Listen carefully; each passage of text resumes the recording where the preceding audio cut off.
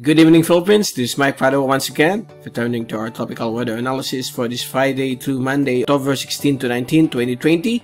And this is brought to you by Typhoon 2000, the Philippines' first website on tropical cyclones. Let's begin with our update. Here's the latest GraphSat. Beginning today, Friday, until tomorrow, Saturday, we have a long surface trough intersecting the Philippine Islands. Starting from ex-tropical depression Ophel. This was once a tropical depression, just downgraded into a low pressure area, and another low pressure very close to Ophel developed to the east of Vietnam, but it's not expected to move towards the Philippines. It will just remain here until it makes landfall over the eastern coastal areas of Vietnam. So it's the surface trough beginning from this system towards across the Philippines and into another LPA. We have a new developing low pressure system right now to the south of Guam, in the vicinity of central Micronesia in the Caroline Islands. So this 96W for the next 24 hours still has a low chance of developing into a tropical cyclone, but it's already a moderate LPA, and we are going to keep an eye on this system for possible threat to the Philippine Islands beginning early next week. So watch out for more updates here at our YouTube Mr. Typhoon Weather TV, and also at our website typhoon2000.ph, as well at our Facebook page www.mrtyphoon.com. And you can see lots of thunderstorms affecting central Luzon, including Metro Manila, Calabarzon, Bicol region, parts of Mimaropa, Visayas, and northeastern Mindanao. That's why we can observe some 2 to 3 times of rainfall across these areas. While over Palawan, western sections of Sulu Archipelago, Calayan Island Group, they will be under the influence of the last hurrah of the Habagat. Is still affecting these areas, so breezy conditions with on and off rainfall will be expected across these areas. And up here over northern Luzon, including Batanes and Babuing group of islands, there will be some breezy conditions as well as cloudy and isolated to scattered rain showers and thunderstorms becoming widespread over northern Luzon because of the prevailing easterly surface wind flow being enhanced by ex-TD Ophel and the strong high pressure ridge to the north. And so far, that's the latest from our GraphSat. So we are going to keep an eye on this LPA in the coming days, especially this weekend. So there will be a possibility of storm watch this weekend, either Saturday or Sunday. Just stay tuned for more updates.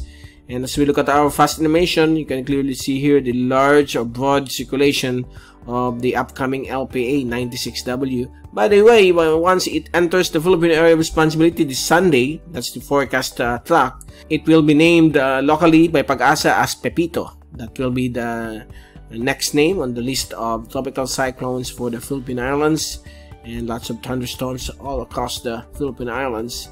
Here's the latest from the windy.com UMETSAT zoom-in satellite animation. As of this time, 6 o'clock, you can observe some thunderstorm activity across various parts of Luzon, also here in Visayas and Mindanao. So that's the effect of the surface trough passing along.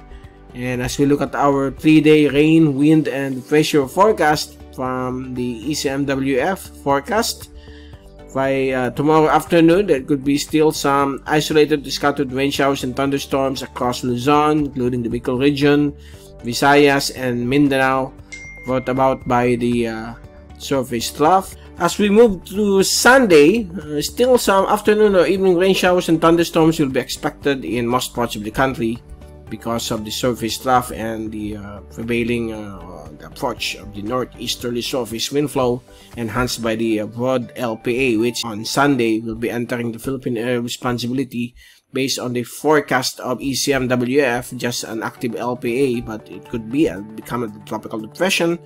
And if we look at the American model, it's already an active LPA. So that's the difference between the two reliable computer models. And on Monday, We could clearly see here from the ECMWF model, it's approaching the eastern coast of Samar with again afternoon and evening rain showers and thunderstorms due to its trough, and the northeasterly surface wind flow affecting Bicol and eastern Luzon, while the trough affecting Visayas, parts of Mimaropa, and most parts of Mindanao. And if we look at the American model, here comes the LPA becoming a tropical depression. And usually when the computer models is around the tropical depression, tropical storm, it's quite maybe higher in intensity in the actual scenario. So we are going to keep an eye on those systems. And if we move forward, extending through Tuesday and Wednesday to see where the LPA will be going. On Tuesday afternoon, the LPA will be somewhere here, very near the coastal areas of Bicol region or to the east of central Luzon. It's a wide swath of this LPA, but look at the wide swath of those thunderstorms brought about by the trough of this LPA 96W and some southwesterly or southwest monsoon affecting Mindanao and western Visayas. And if we look at the American model, you can see already here the LPA 96W becoming a tropical storm approaching Aurora and Isabela area, making landfall in the evening on Wednesday. If we look at the European model, the tropical depression based on their intensity will be making landfall over central Luzon with the enhancement of southwest monsoon across Mimaropa, Visayas, and western and southern Mindanao. And on the GFS model, it will be moving or emerging over the South China Sea or West Philippine Sea as a tropical storm heading towards southern China or Vietnam. So far, that's the latest from our 5-day forecast, since it will be weekend in the next few days. At least you will see the scenario of what will be in the next 5 days. So there will be an approaching LPA that we are keeping an eye for possible development into a tropical depression. So we'll keep you updated this weekend, so watch out for that. And we will be issuing special coverage on that LPA on that LPA once it becomes a tropical cyclone. So we'll be returning again on Monday if nothing changes to give you more updates here at our Mr. Typhoon YouTube channel. From Typhoon 2000, this is Mike Padua reporting. Stay safe always. Happy weekend to all. Be #WeatherWiser, #TyphoonWiser, and thank you for watching our YouTube channel.